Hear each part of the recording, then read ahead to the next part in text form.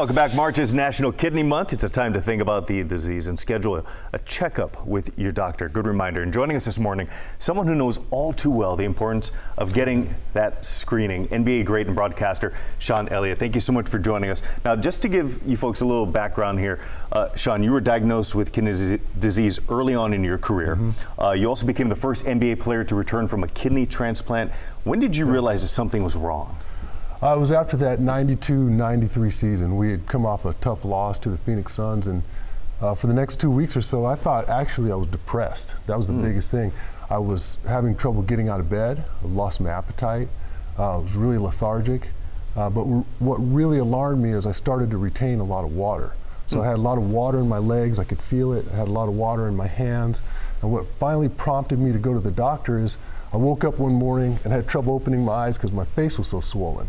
So then I went to the doctor and I said, hey, look, something's wrong.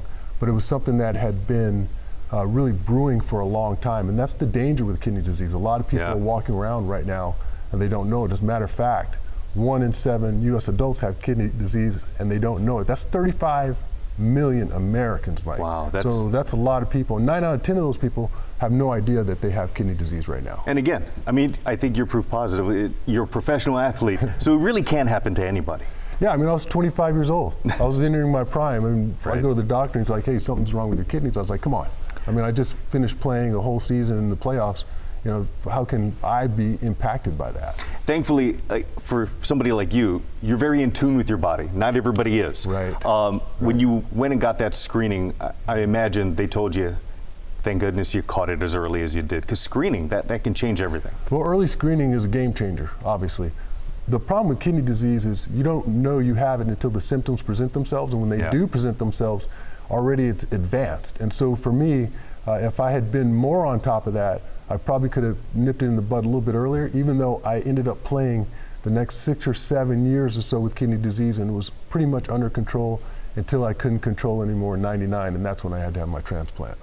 I got to imagine, just like anything with any sort of types of disease, there's certain segments of the population that probably are more affected than others. Yeah, if you're a person of color, you're Black American, you're Latin American, Pacific Islander, you have diabetes, or you have high blood pressure, especially, those two are contributing factors. So I had high blood pressure pretty much my entire career. I had high blood pressure.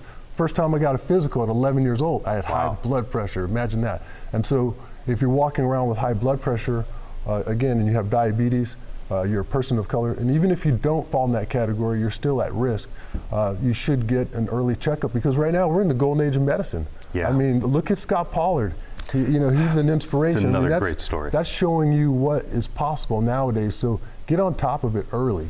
All right, real quick, we'll get you out on this. I know you're in town, you're commentating on the Spurs-Kings game tonight. No Victor Wembanyama, but this is still going to be a big test for Sacramento as well as the Spurs. Yeah, whenever Victor doesn't play, I always feel for the fans, the away fans, because they don't get a chance to see him like we do all the time.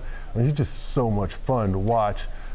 He's just freakish, but without having him in the lineup tonight, we're still going to have to find a way to control Fox and Sabonis, which no one's really been able to do that. And maybe our key to the game tonight is controlling a guy like Malik Monk and Kevin Huerter, because those guys can go off on you.